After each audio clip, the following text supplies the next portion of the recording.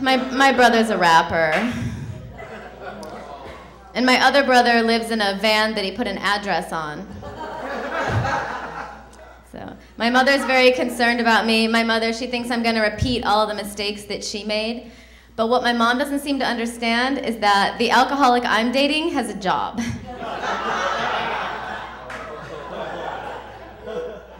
I'm dating an actor. Anyone?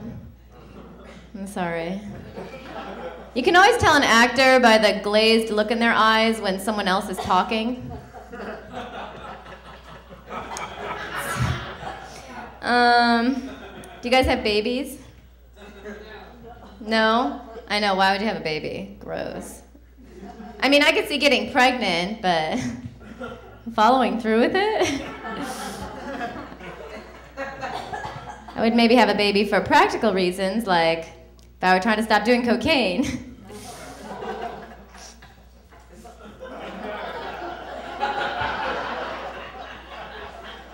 Baby.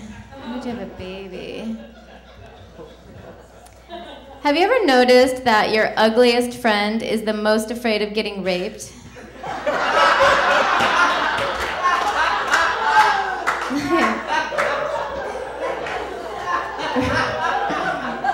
Relax. Think you're gonna be all right.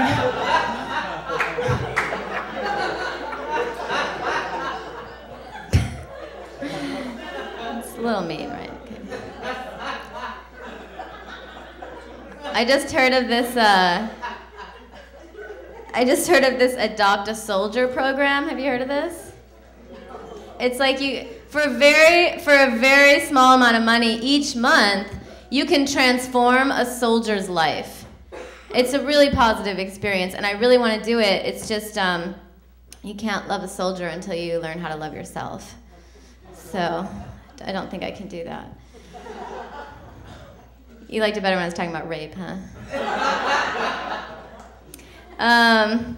Can't believe I mystic tanned for this. Actually, it was for a Rite Aid callback.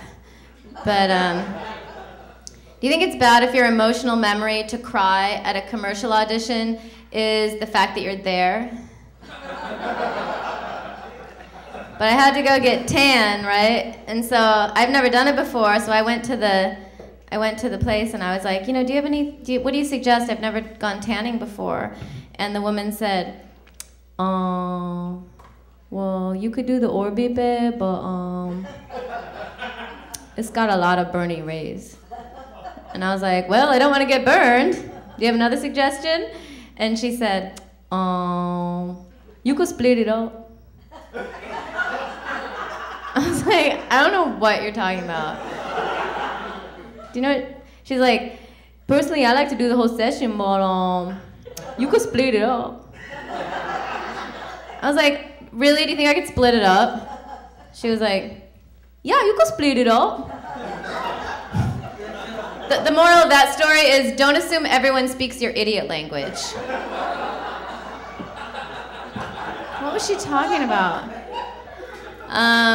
Male comics are always coming up to me and they're like, hey, Natasha, don't you think you're a little attractive to be a comedian? And I'm like, don't you think you're a little ugly to be talking to me? Okay, thank you. I'm Natasha.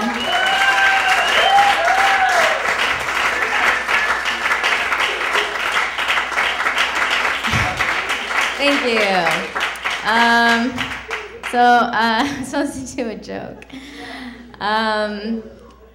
What do you feed a gay horse? What? Hey!